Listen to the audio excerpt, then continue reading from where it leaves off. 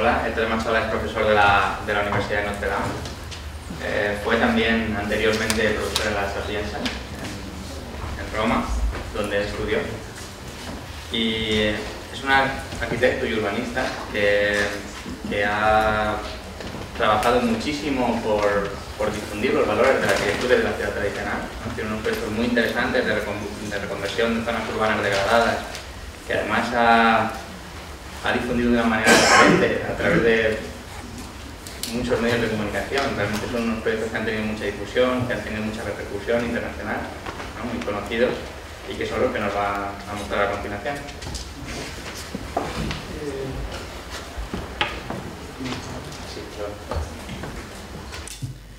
Okay, thank you. First of all, thanks to Alejandro for this amazing, very fast organization of this convention, which is something very, very important, especially because in Europe it's not that easy to have such a kind of discussion and such a kind of group of people talking about similar things.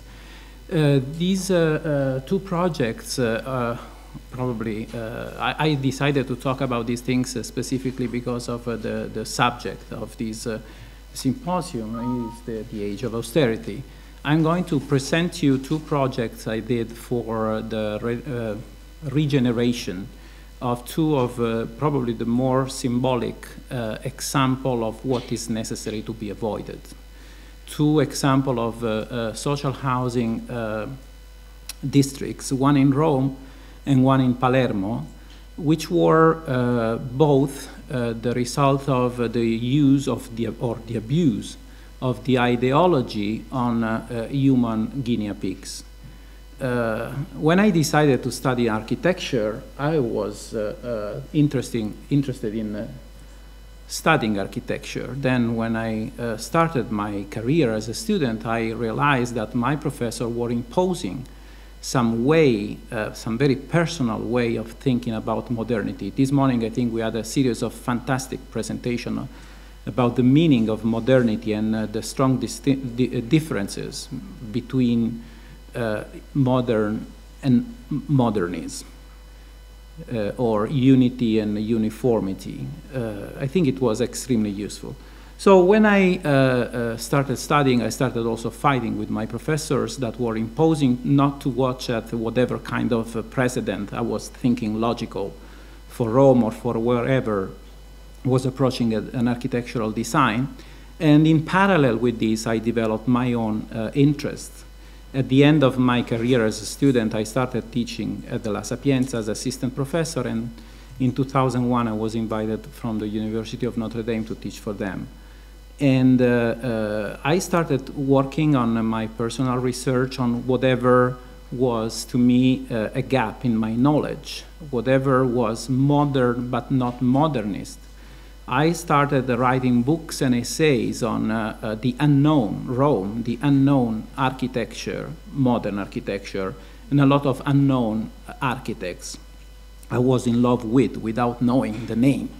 Then in my research in the archives, I discovered these things. And I was a little bit like St. Thomas. It was necessary to put a finger to see if it was true or not, something I heard as a student.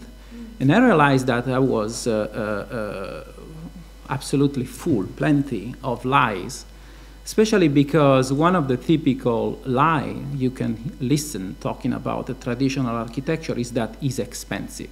It takes too long. Say, okay, let's say if it is true or not. And in a series of books, and especially in the last one, which is called The Sustainable Cities Possible, I published my research of good 10 years, where I'm talking about all the possible laws. I studied all the possible laws and tools invented after unification of Italy to build Rome that was, we will see, not that big as we can imagine. Naples was 10 times bigger in terms of demography, in terms of dimension than Rome. But nevertheless, in a very, very short time, it was possible to build probably the last great moment of architecture and urbanism in Italy. And in this study, I had a chance to see the documents with the bottom line cost of construction and the bottom line time of construction of many of these buildings, I was completely astonished. So I decided to design as a demonstration a project for this monstrosity you are going to see soon, which is called Corviale, which is 1 kilometer long building of 9 stories of ballatory houses where 6,500 humans are surviving, are not living. And because of my interest on many other disciplines that probably, as I wrote in another book that is called Architecture and Town Planning Operating Instruction, before entering in whatever school of architecture, it will be necessary, because of my background, as I told you earlier, to make a sort of vaccination against lobotomy.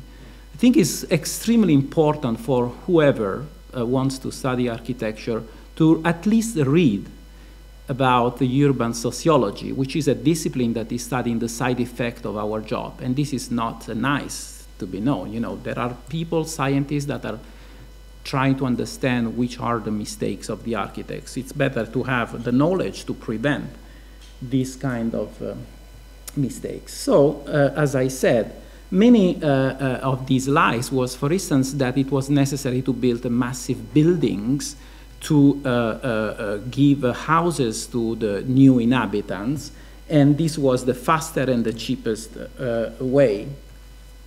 So let's see if it is true that it's necessary to have such a kind of consumption of land to build cities, or if eventually it was some lie behind that was, of course, made on purpose for the interest of speculation. If we take a picture of the city of Rome at the end of Roman Empire, some archaeologists said that it was a city of 1.5 million of inhabitants, some other ones said that it was 2 million. In any case, what we know is that the city was roughly contained in the ring of the walls of Aureliano that was 19 kilometers long.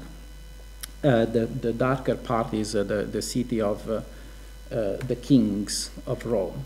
Then if we go before unification of Italy and we see the plan of Nolli of 1748, we have a city of 150,000 of inhabitants that were concentrated within the Campus Martius. If we go to the beginning of the 19th century, the city grew up to 165,000, but in any case, the city was always there. In 1838, it was again the same. And then after unification of Italy, we have an explosion of the size of the city with the plans that looks very well organized with this typical grid of the Enlightenment. But in reality, this is, urbanistically speaking, probably the worst example that was developed in Rome until that moment. We have pseudo-regular districts which are not taking in consideration the topography, are not taking in consideration the linkage between one district and the next one, which of course are not taking in consideration the possibility of linking with the historical center that on those days was considered the worst kind of urbanism to live by the writers around the new king of Italy. The black lines you can see are the proposed demolition in the center. The orange one are the extension. The problem is not only this. This way of developing the city was also at the origin of the financial crack of the Comune di Roma. So thinking about what is happening today and thinking about what this morning Rafael Manzano said, the future is in the past. This is not a nostalgia. This is only because only stupid people can imagine that they can just see in front of them to understand what is going on, what we can do for the future, while eventually if we watch at the back, we can prevent some mistake. So if we know that a lot of mistakes were done in the recent past, we need to learn from these mistakes to go forward and prepare the city for our children and grandchildren. The reason for this financial crack was that, as it is happening today, everything was demand on privatization. A very smart cardinal, Francesco Saverio de Merode, codified the weapon to destroy basically the economy and the city and to make the private interest. He purchased all the land around with his friends around the Campus Martius with the value that was the one of 1600, And within 10 years, 15 years, the value of this land grew up to 10,000%. The program was consisting in designing the district. The landlord was designing the district, was proposing these districts to the Comune di Roma.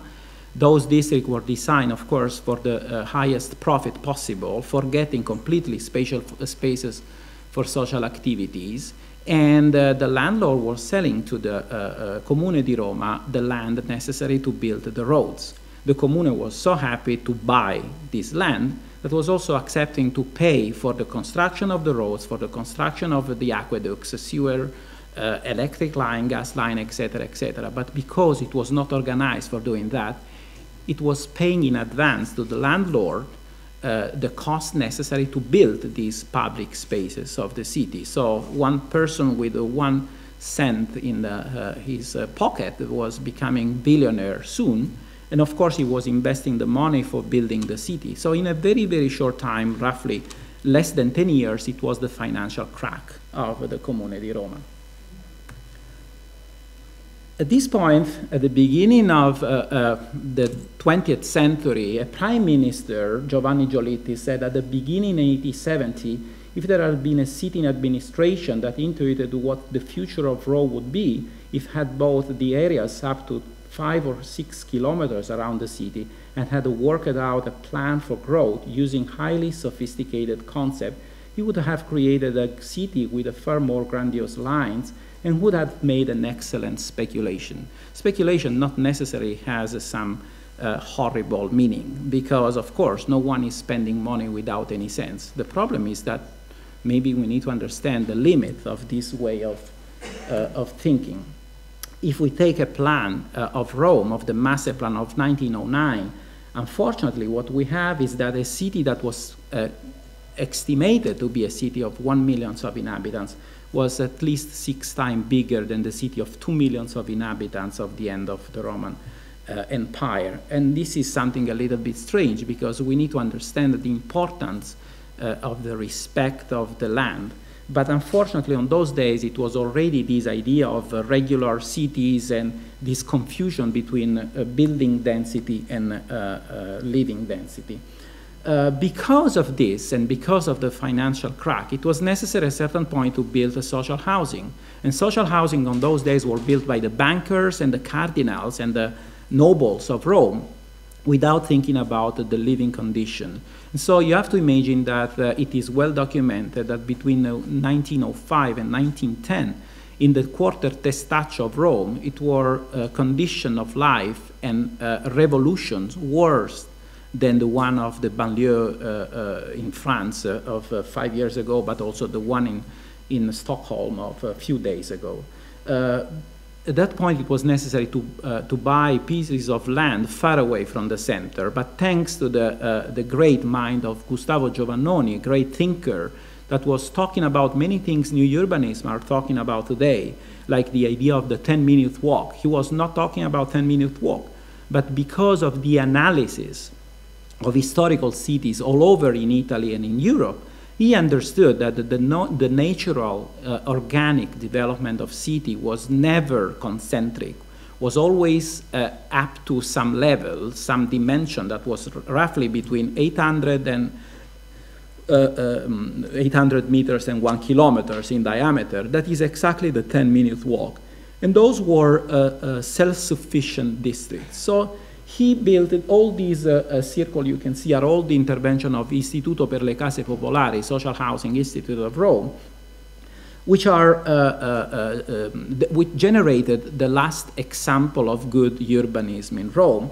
The biggest one we have is in this lower part is Garbatella, in the northern part is Città Giardino Aniene, which were so successful that unfortunately attracted the development of Rome and now are suffocated and eventually are also completely transformed because of the value of this district. They understood the value and they decided to demolish many of the beautiful houses and spaces that were characterizing this place. And now you will see in some minute are no longer what they were. Then if we go to the master plan of 1931, we have something that is terrible A city that was estimated to be a city of 2 million of inhabitants was more than 10 times bigger of the city of 2 million of inhabitants at the end of Roman Empire. This is also because it is already well known, the idea of irradieuse and the ideas that are proposed abroad.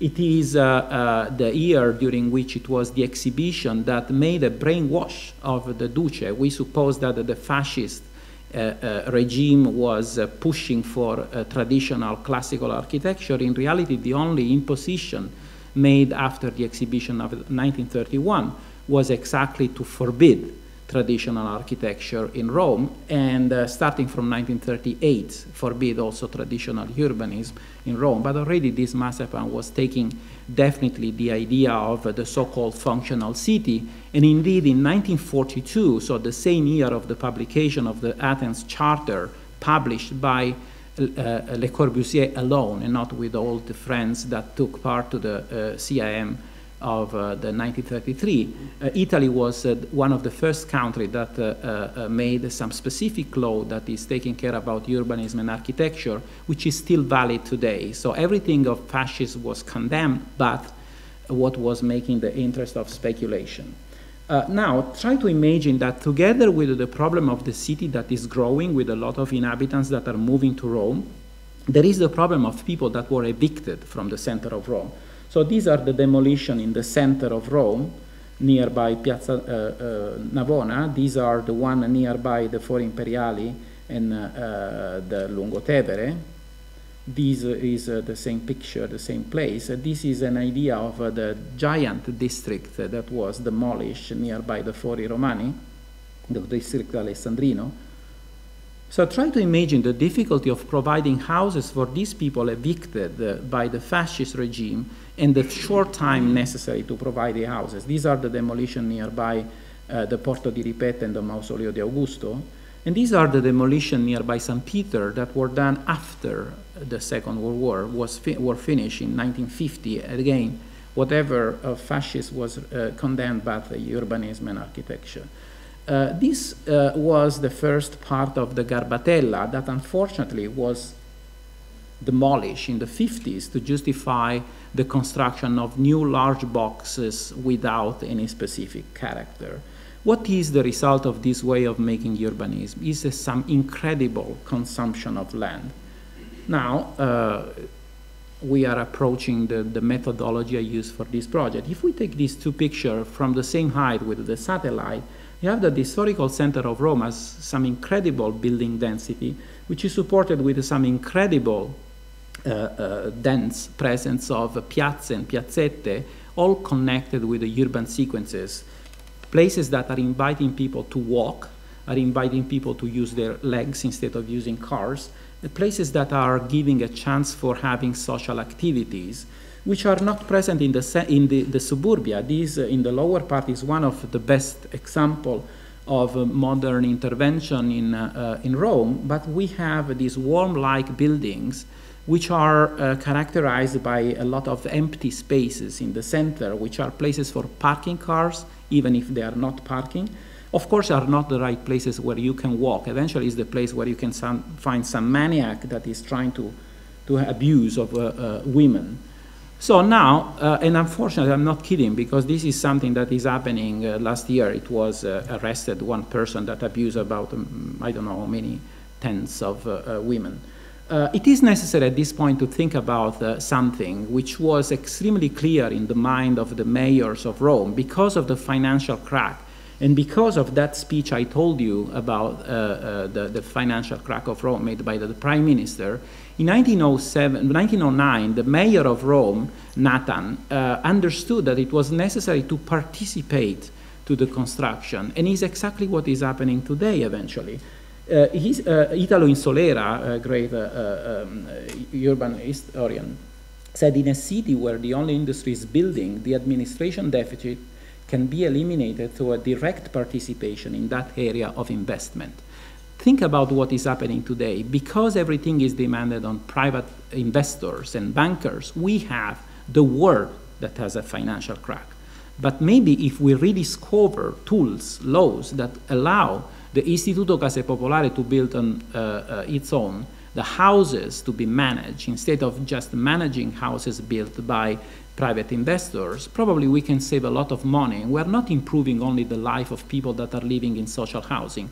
Of course, we have to consider the importance to forbid, as it was before fascist regime, to have a district where only the working class lives. We have to promote the integration of those people.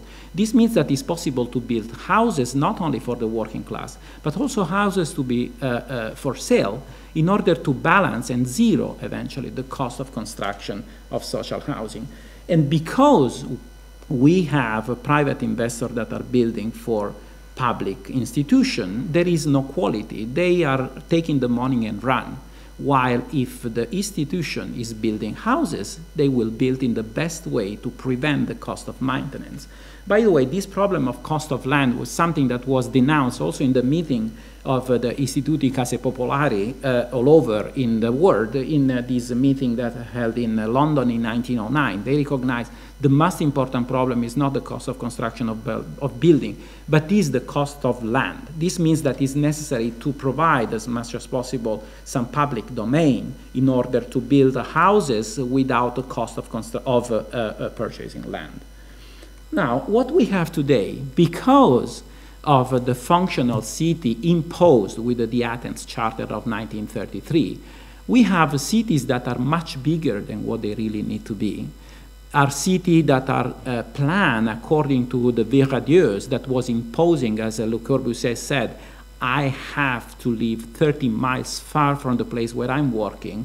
My secretary has to live also 30 miles far from the place where she's working. Both of us need to drive cars, consume tires, gears, etc., because this is good for economy. It's exactly the opposite. And this morning, Leon Krier was talking about James Howard Kunstler, the long emergency, where it is clear that oil is ending. So starting now, thinking about what we can do to prevent this cost, maybe it is wise, instead of beating our head against the wall when the problem is going to happen. Now, to understand this project, I think it's necessary to understand the cost of construction, because sometimes architects think about the beautiful drawings, and sometimes they forget urban sociology, they forget economy, they forget things that are demanded to other disciplines. But according to Vitruvius, our job is something that needs to involve the knowledge of other disciplines just to prevent the problems. So now, if we take in consideration, thinking about also the lies of the low cost of construction of the monstrosity proposed, especially in the 60s and 70s, I think it's necessary to make a reference and make a confront. Today, according to the Association of the Architects, the construction of luxury dwellings in Italy costs 377 euros per cubic meters, and common dwellings 213. Now, just to have an idea of the first lie, the Corviale, which is this monster you can see in the picture, took 7.5 years to have the first 122 apartments available to be used, and the cost at the end was roughly the one of common dwellings of nowadays. In addition to this, it's necessary to remember that from 1982, when the building was finished, to nowadays, were spent reevaluating the money, roughly 46 millions of euro of cost of maintenance for maintenance that were never solved the problems of the quality of life. Now, if we take this cost I told you, we can say that the present cost of common dwelling is 639 per square meters, or luxury dwelling is 1,138. We have to consider that today, this morning we were talking about the abuse of words. One of the more abused words today is sustainability. Apparently, there is a great misunderstanding about sustainability. In any case, if we consider the so-called bioarchitecture or green architecture or LEED, whatever words we want to use, the recent estimation says that this costs roughly 10–15% more than the common dwellings cost I told you earlier. This means that common dwelling is 734 euros per square meters, while luxury dwelling is 1,308. Now, this is the cover sheet of the book I told you I wrote. I analyzed typologically all the houses of these districts built in these in Rome after unification, especially between 1910 and 1926. So until a certain point, the fascists was not fighting against the good things. In any case, classifying these houses in the relationship with the typology, the intensive building costed much less than the cost I shown you. The semi-intensive buildings, again, from 380 to 456. The villini, individual or houses for up to 4 families, from 466 to 572, but here the costs were increased because of the condition of the underground with a lot of cavity. In any case, it's less than what we have seen. The palazzine, a typology invented on those days, from 378 to 478. The villini with a vertical, horizontal subdivision, again, from 381 to 538, again with a problem of foundation.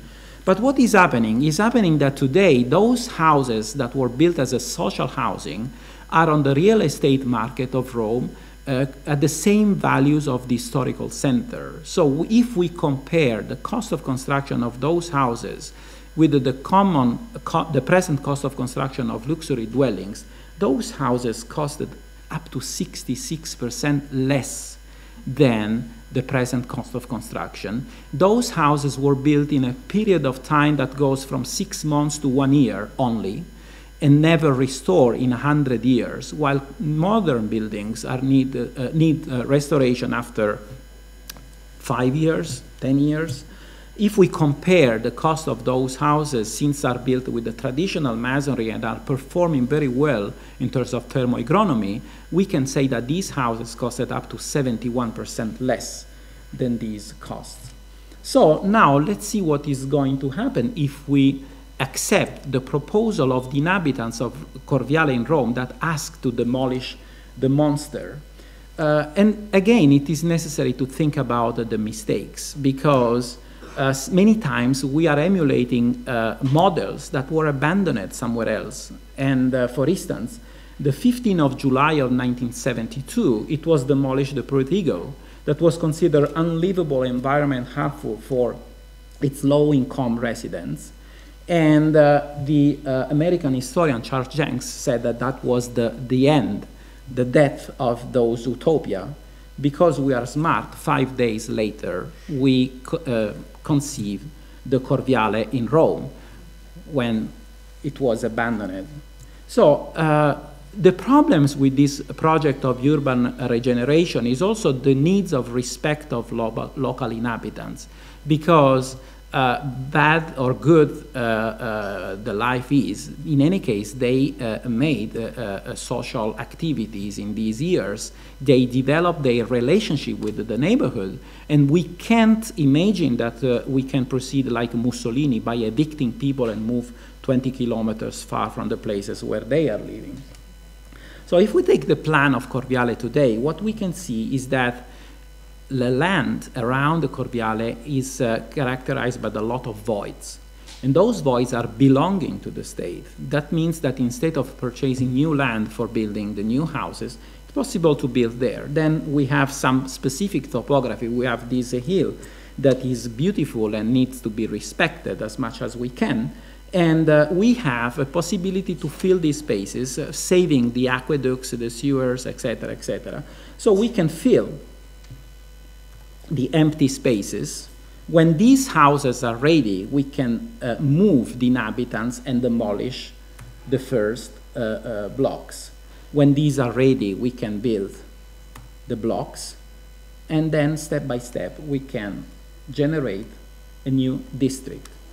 It's something that is not causing any trauma to the inhabitants, and at the end, it is generating something that could be livable. What we have is that it is not just a building, construction of building, punctual building without the idea of the city, but there is first the idea of the city. the needs of providing spaces for social activities, the needs of providing some autonomy of the district, also because we have to consider that the congestion of the historical center is also because people that are living in the suburbia are migrating toward the historical center, looking for the spaces that are denied on their districts. So there is, on the crest of the hill, one main street with a sequence of 5 piazze and piazzetta with many activities. These are possible pedestrian network, but in addition to this network for pedestrian, there are these courtyards which are open during the day that are creating shortcuts for the pedestrian, where many other activities can find place. The circulation of cars, of course, is fundamentally important. In orange is the main circulation of cars around the district. In brown is the local traffic. All the buildings are served with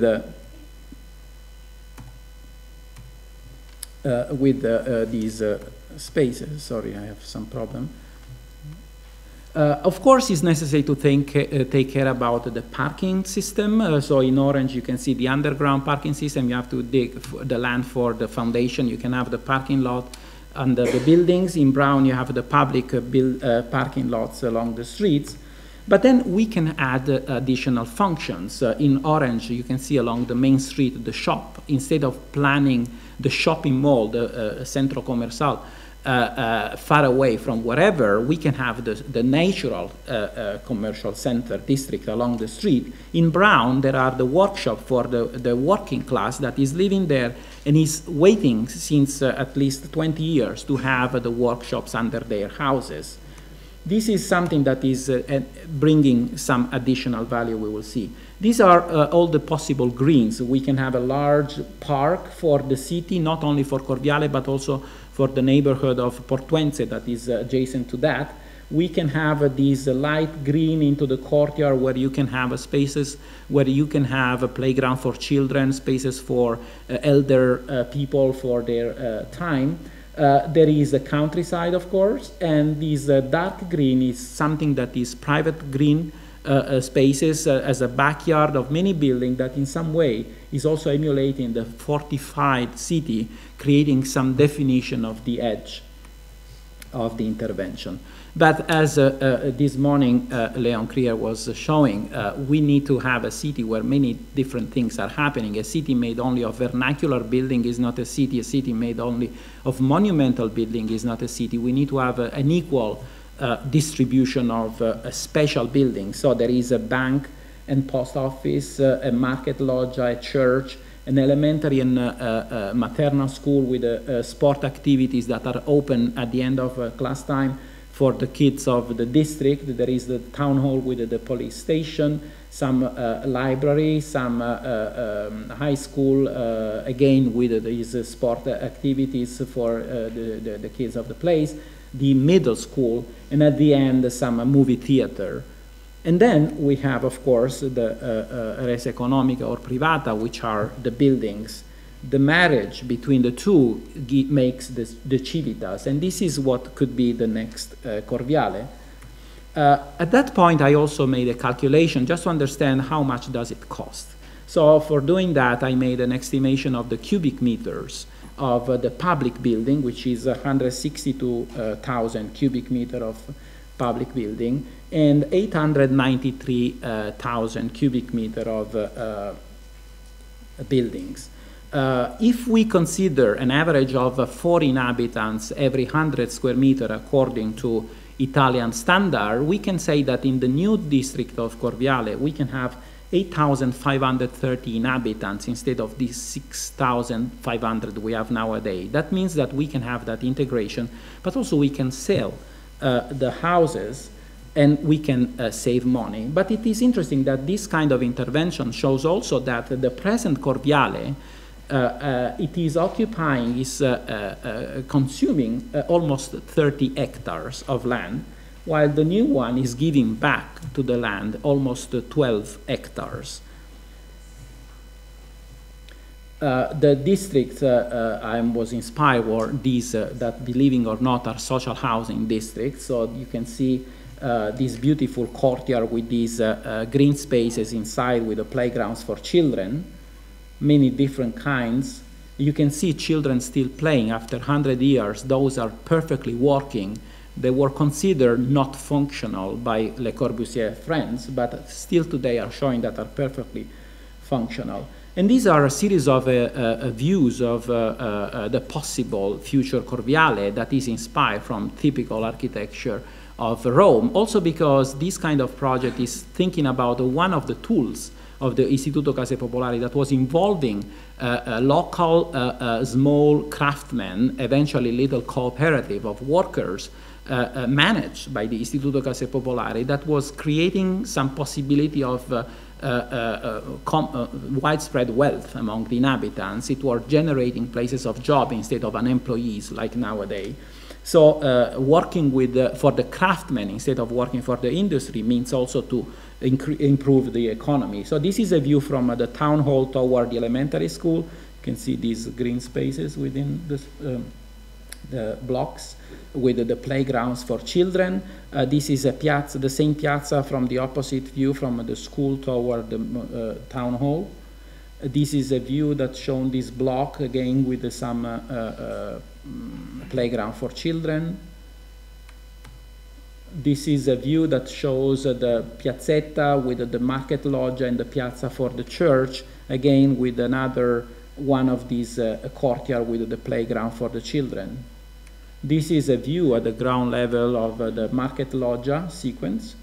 This is the piazza at the back, so you can see the market loggia and the church here. This is a view of this block at the corner of the district with this wall that is separating the private garden from the public park. This is a view that is watching toward the movie theater. But now, what is interesting, eventually boring, is that I made a calculation to understand the costs. The demolition of the present Corviale needs roughly 7 million euro. The construction, I'm not taking the cost of construction to be honest, I'm not using the cost of construction of common dwellings, but the one for luxury dwellings. And for these buildings, we need to have a cost of 398 millions of euro. That means that is an investment of 405 millions of euro. This is something that is scaring until we understand that if, for instance, instead of giving the license to build a shopping mall somewhere, we sell the commercial spaces we are designing with some costs which are lower than the one of the present real estate market, we can immediately recover 175.5 million euro. Then, if we sell the houses which are exceeding the one we need for the inhabitants of Corviale, even for a cost that is lower than the one of a luxury building or nowadays, we recover other 253 million euros. That means that we have a profit of 429 million euro. This means that instead of having cost, we have a positive budget. But then we have to consider that the houses were promised to the inhabitants of Corviale, and there are tools that used to be part of the Italian laws in 1919 that were giving a chance to have a sort of system of special mortgage or public loan, that it was giving a chance to have houses paying step by step the property, and considering this cost that is less than half of the present cost of real estate, we can sell the extra house, the houses for the inhabitants of Corviale wants to purchase their houses for 3,000 euro per square meters. That means that it's possible to recover other 487 millions of euro. That means that the cost of this intervention at the end puts in the pocket of the public administration $500 million of euro to be invested for the improvement of another district. Now, after this project I did as a demonstration, I was invited by 200 inhabitants of Palermo to make a proposal for their district Zen that is one of the worst examples we can see, and is something that is necessary to be approached in a specific way, because among the lies there is also some incredible level of hypocrisy. So if you listen what there are subtitles, what the architect said about this project is something that is eventually make you sick if it works.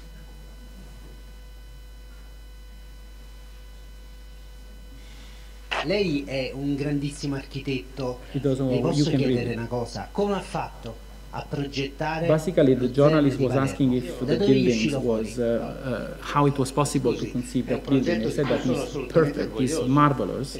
There is for him it's beautiful and perfect. And so the architect said, "Are you sure about what?" The journalist said, "Are you sure about what are you talking about?" And he said, "Yes, it's impossible to do it better than what it is." And he said that the only reason why it doesn't work is because of mafia and because of Italy, not because of non la his poteva pensare un po' meglio sta struttura. Meglio cosa vuol dire meglio? Se mi spieghi cosa vuol dire? Più bella, più bella. Magari così non si può pensare. Guarda, io la trovo bellissima, non bella, bellissima. Now, when he planned this project, he said that the aim aims at realizing the project of modernity which tends to create, through architecture, a more just society where ideals of fraternity, equality, and freedom found place. The ultimate purpose was to materialize the idea that the historic city, an expression of those social classes that had dominated and oppressed human society, was to be abandoned to its founders, while for the emerging popular classes were to be destined new neighborhoods and suburbs that, by joining one each other, would generate the new Jerusalem, the city of classless society, free, just, and fraternal. So at that point, the journalist asked Gregotti, ma non è che spesso gli architetti hanno in testa una cosa che a loro gli sembra bella, poi realizzano una cosa e là dentro ci deve vivere però migliaia di persone che vivranno per tutta la loro vita in un posto well, the question was, if you like so much, why don't you live? Could you go and live there? And the answer was, what are you talking about? I'm doing the architect. I do another job. I'm not doing the proletarian. This was the incredible hypocrisy of these. This is what is the Zen today. It is some gigantic jail, some gigantic ghetto, inspired from Sing Sing, the prison, and it's one of the worst districts in Italy, where you can drive cars and your tires are disappearing and you don't understand where they are. These are images. You can see the skeleton of this motorbike. This is the typical space. It seems like you are in Baghdad, but you are in Palermo, in Italy. The buildings are very recent, but you can see the skin disease of the walls, how much they can live, a few years, not more. This is a church that looks like a design by the architect of Saddam Hussein for a bunker. This is a school. This is another school. I'm going faster. The inhabitants built illegally on their own a little kiosk for shrines as a rebellion against the idea of having something super-like made by the architects. But some historians said that that was showing the success of this licensed conception of the project because people recognize themselves in their insulae. Now, watching at the urban development of Palermo is something extremely winding. It's a typical Islamic town that was cut off within 4 districts in 1601 with the opening of the Makeda. This is the present condition. You can see the traces of these winding streets still there. I think it is necessary to understand also the local lexicon. When we approach a project, we need to understand the local language. We need to read the genetic code. So in the genetic code, there are the balconies, for instance, many different kinds of beautiful balconies. Of course, it's very Hispanic also in many of the solutions. There are many courtyards open to the public passages, beautiful courtyards. And there are a lot of markets. There are street markets, like the souks, still alive. And we have also to analyze example of good and bad social housing district. This is the Quartiere Matteotti, very beautiful. This is the Villaggio Ruffini, something very humble, but still at a human scale, with the shops, portici, church. Then we have some ideological intervention made by a very famous architect, Giuseppe Samonà, who was also owner of a firm that was producing bricks. So he decided to use bricks in a city without the bricks, and he built one model of house repeated all around, forgetting the balconies that were part of the genetic code. So the inhabitants built illegally their balcony, also putting some kind of Baroque rail. They built illegally gardens to have some place to live. Now, if we analyze the site, this is what used to be the site of the Zen before the construction of the district, with this typical presence of hamlet and villas and rivers. And this is what used to be the topography and the roads before the intervention, with the system of road before and after the Zen. It is an impermeable place. It seems like it's a ghetto. You just need the electric line to burn people that try to leave the Zen, and then it's done. And this is exactly the same methodology I used for Corviale. There are a lot of empty spaces. It is possible step by step to fill the empty spaces, move people, demolish, and proceed step by step.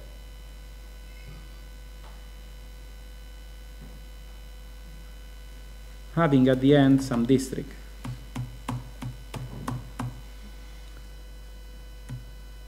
This is what is today, this is what could be, with the opening of new roads that are linking to the neighborhood nearby, creating.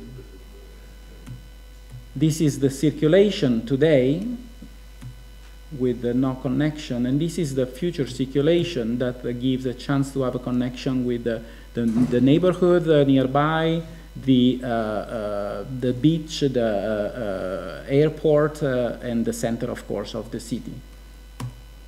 This is the main circulation, vehicular circulation. This is the permeable district with a vehicular and pedestrian circulation. These are the public transportation that are linking with all the neighborhood nearby and the beach, of course. These are the parking lots under the ground level. I'm running a little bit. These are all the pedestrian circulation in the piazza. This is with the addition of the internal courtyards. And this is the 10-minute walk. It's exactly a diameter of 833 meters. This is the distance in time of the main Decumano, 7.47 minutes. This is the circulation of the main Cardo, 13 minutes. This is the circulation of the street market Cardo at 13 minutes. You have to consider a lot of farmers that are living there. These are the distances among the different piazza. Roughly every 2 minutes there is a piazza or piazzetta. This is the size of Zen today, is 97 hectares. So I made some evaluation to understand if we are respecting the present standard, because that is another problem we have nowadays. We are respecting the green spaces proposed are 54 hectares instead of being 19 as it was considered. Also for the parking lots, those standards are respected. In yellow here you can see the spaces for playground for children. In brown you can see the spaces for elder people. These are the schools. This is the sport area with the 2 large sport complexes that were requested by the inhabitants because of they understood that the presence of sport is moving kids from a mafia environment, and so these 2 sport complexes are linked by the park where you can have a jogging and bicycle path. These are the different activities of the southern sporting center. This is the northern one. These are the commercial spaces and the workshops. This is the street market. These are the green spaces. These are all the public buildings and special building, institutional buildings. These are the houses. This is the civitas. So the mega blocks, and then I make a calculation. The cubic meter of the present Zen is roughly 2,300,000 cubic meters. The new district of Zen is almost 3 million of cubic meter. This is necessary to understand the cost of construction, but also the number of inhabitants. This is some study of the different sides of the streets of the district. So the demolition of the present Zen cost 404 millions of euros. The construction cost of Palermo are lower, cheaper than the one of Rome. It's 225. So the construction of the new Zen is 647. Also in this case, we can consider things that are not necessary to be built by public investors, so we can recover money by, from the sale of those spaces for the sport complex and the clinic. And of course, we can go step by step to the profit. These are the surfaces for commerce and workshops that can give other 152 millions of euros. Then it is possible to evaluate that we have 5,100 inhabitants more than what are today in the Zen. That means 21,125 inhabitants. That gives a chance to sell other houses and recover other 358 millions of euro with a very ridiculous cost if considered with the present one. And step by step, again, we can have these profit that are giving positive accounts at the end of the intervention. It is also possible to sell the garage, a private garage, recovering other money. So at the end, we have a profit of 175 millions of euros. But it's interesting also the fact that we can consider the profit year by year with the rent of the houses with a cost of 300 euro per 100 square meter, which is much less than what is the present cost. That gives other 8,640,000 euros for by the state, and the state can use this money to pay eventually the interest to the bank, as it was happening in the beginning of the 20th century, to give a chance to the very poor person of working class to become proprietor of the houses, as used to be.